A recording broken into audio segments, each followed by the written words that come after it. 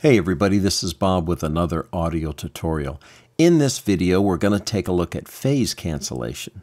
So we'll start out by looking at a basic waveform and then define what phase cancellation is and then what you can do about it. So let's start by looking at a waveform that I created. Now I'm in Logic Pro. It doesn't matter which DAW you're using. This is Audio Principles, so this is going to apply to Cubase, to Pro Tools, to Sonar, whatever. So what I have recorded here in Logic is a basic sine wave. Now I took the test oscillator in Logic and just set it at 220 Hertz and just let it run, and then I recorded this on an audio track so we can take a look at a basic sine wave. Now this, let me zoom in here to this track that I have and you'll see what a basic sine wave looks like. So there you have it. So whenever we are recording an acoustic instrument, let's just say a stringed instrument, for example, you're playing an acoustic guitar, that string that's vibrating is subdividing it itself into several segments, and so you have harmonics in addition to the fundamental tone. They're partials of that vibrating string, whether it's a piano or a guitar or what have you. So this is what gives each instrument, including vocals, its unique characteristic is the partials that it creates. So as you heard in this sine wave, it doesn't have any of that. We're just looking at the fundamental tone. But this is a great way to demonstrate phase cancellation, as you'll see. Now, one of the things that we're looking at here, the horizontal line that goes across here is kind of the null or the neutral point between the positive and negative. So look at this line above this horizontal line as a positive signal, and then when it drops below this horizontal point, this is your negative signal here. So if you ever watched an exposed speaker, when it moves in and out, it pushes and pulls. You have the same kind of diaphragm in a microphone that pushes and pulls, and so that's what creates this signal that we're looking at here. So what is phase cancellation? Phase cancellation is when you have two tracks that have similar waveforms or identical waveforms and they're shifted in time a little bit to where they're out of phase with one another. So let me give you an example. I'm going to take this track here, I'm holding down the Option key, and I'm just going to make a copy of it and drag it and put it straight down. So what we have here now is we have two signals that are actually complementing one another. So when this signal goes up positive and peaks, this one does the exact same thing. So they're going to support and enhance one another. So it's going to give it a thicker, richer sound. In this case, since it's just a sine wave, it should increase the volume. So let's test that real quick. So I'm going to mute this track. So now we're just listening to this top track here. And let's look at our mix bus and see what we have.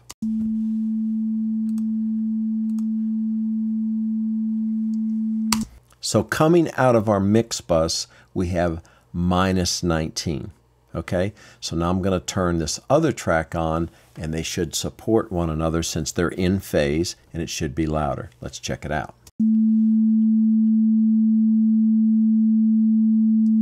So you can see now with them combined, it increased the volume to -14 dB. How do they get out of phase? So when we have two microphones recording the same source, and I typically do this, let's say with an acoustic guitar. I have one mic on the 12th or 14th fret or 7th fret, somewhere around there, and then I might use another microphone on the bridge end of the guitar to get a different tonality, and then I may mix those two tones together.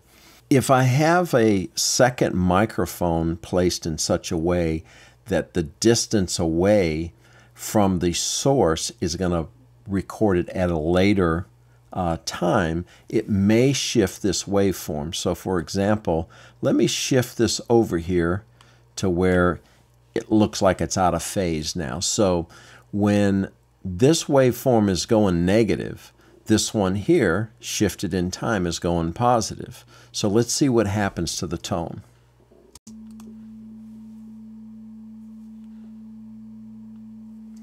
So notice that the volume now on my mix bus has dropped for these combined signals down to -38. So it's a very weak tone.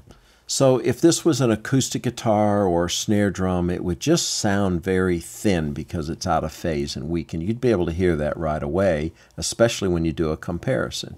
Well, how do you do a comparison real quick?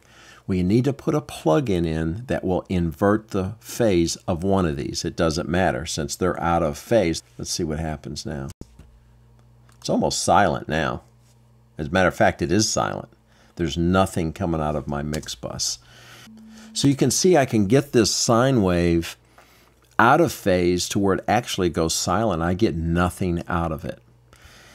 So what most people suggest that you do is grab a plug-in, and I'm going to, in Logic, go to the utility, go to the gain plug-in.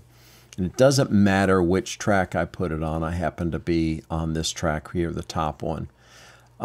Since they're 180 degrees out of phase, let me zoom back out here. Since they're 180 degrees out of phase, all I have to do is flip the phase invert switch, and they'll be back. So let me hit play. And now I'm going to hit the switch.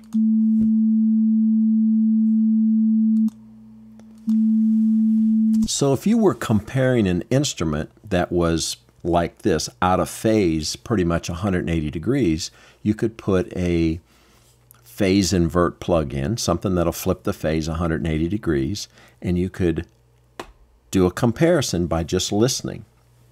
Now I want to explain to you why that may not work in all cases. Let's just look at this waveform as it completes a complete cycle, like it's a 360-degree circle. So let's start at the top here and just picture this going around in a circle and coming all the way back up here to 360 degrees, right?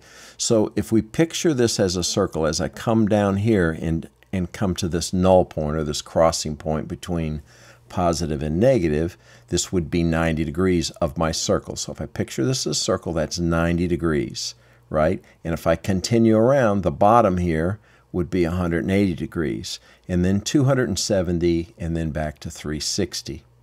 If I take this waveform here, when I look at where it peaks up here, if I peak that bottom one right here, I'll use this cursor to help me line up that point right there is what I'm looking at. So if I move this over here to right here, so instead of peaking here at 360 degrees, that bottom track peaks right here at 90 degrees.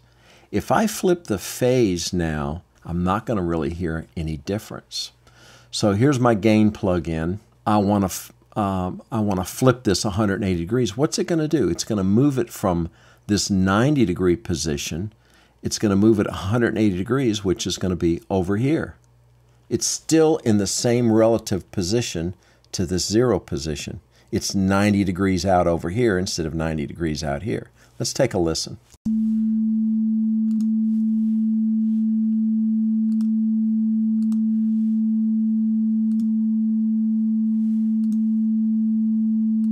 So you can see that my volume there on my mix bus was -16 when I was playing this. And when I flipped the phase, it stayed at -16. That's because I flipped the phase 180 degrees, but if it's 90 degrees out, all I'm doing is moving it over to 270. So that's why just simply grabbing a plug-in that you can flip the phase 180 degrees does not work in every case, because I've had many times that I flip the phase on something and I don't hear a difference, so it must be okay, right? Well, that's not exactly true. If I was 100% in phase, actually, let me put these back in phase now, so let's see what we have. And if I flip the phase invert button now with them in phase, it should put it out of phase, right? Check it out. So I'm not perfectly in phase because I heard a little bit of tone there, but you get the point. So if I have something that's in phase and I flip the phase on it, it should sound worse. Okay, so if I get myself in a situation where I can't hear the difference, maybe I'm closer to this 90-degree point, and all I'm doing is moving it over to 270, or vice versa. So in this case, a phase invert plug-in that just flips it 180 degrees does not work. By the way, where do you get yourself in a situation like this more often than not is a snare drum, where you have a top mic and a bottom mic. The microphones are pointed directly at each other or close to it, and when you hit that top snare, what happens to that skin on that snare? It pushes down, and the microphone's on top of it. And what happens to the skin on the bottom? It's pushing down, but the microphone's looking up. So you're actually getting the reverse thing happen in that diaphragm of that microphone.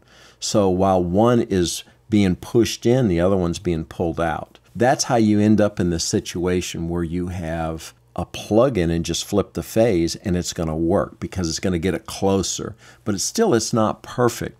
What would be perfect would be for you to zoom in on your waveform. You can't see anything when you look like this, right? But when you zoom in on that waveform, you can very precisely look at these, and you can match them or line them up. Another way you can do it is figure out how many samples you are from this point. Let's say we had something that was closer to 90 degrees. You could go into the sample editor and you could do this. You could say, okay, the difference between this peak and this peak is so many samples, and then you could offset with a delay plugin, the sample delay. Logic has one, if you've ever used this, but if we go to delay, you'll see sample delay. So what you can do is you can actually delay the signal of the one that needs to be delayed by a certain number of samples.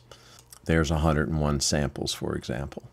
So that's getting down to a sample editor. So it's a very interesting way of doing that. And if you're in Pro Tools, it has a very easy way to change the ruler to go up and see how many samples you're looking at between 2 points.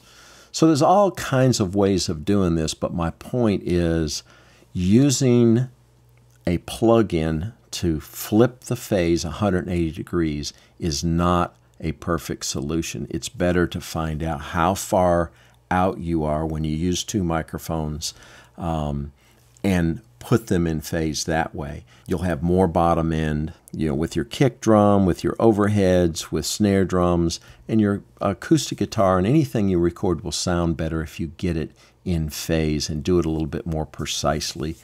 The other thing is when you're recording, you could use this as a general rule. It's more of a guideline than a rule, but when you're using two microphones, use the 3-in-1 rule. So for example, I have a microphone on the 12th fret on acoustic guitar, and it's 6 inches away from that source that I'm recording.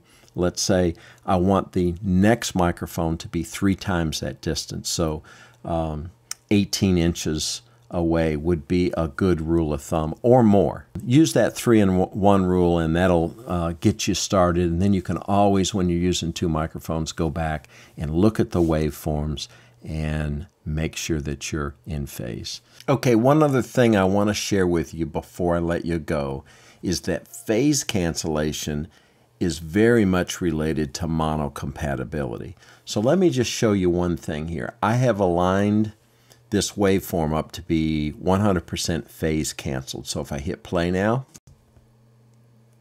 it's 100% phase canceled. So I can go over, I have a gain plug-in on one of these. I'm going to hit play and phase invert. The tone comes back. Okay, now, so we just tested that it's 100% out of phase. Watch what happens when I move the pan knobs now.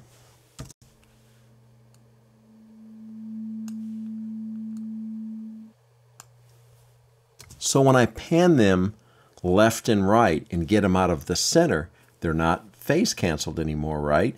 So where this one's going negative and this one here is going positive, that's a big deal if it's in mono because the sound's coming out of the same place in the speaker.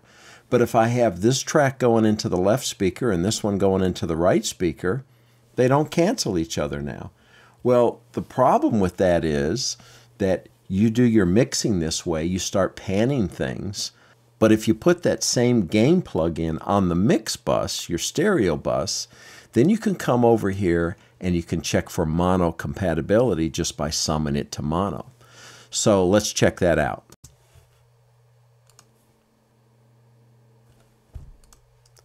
Notice as soon as I went to mono that these two tracks now cancel each other out. So that's really important to check your mixes for mono compatibility, because you may not have any problem with the mixes way everything is panned, but as soon as you sum to mono, you realize you have a phase problem. So another good way to check. So what you're listening for when you sum to mono, just make sure you don't have things start disappearing, like your snare drum or your kick drum or your guitars all of a sudden sound weak. So that's a good check for you. All right, if you guys have some better ways of doing this, please comment and subscribe, and I'll see you in the next video.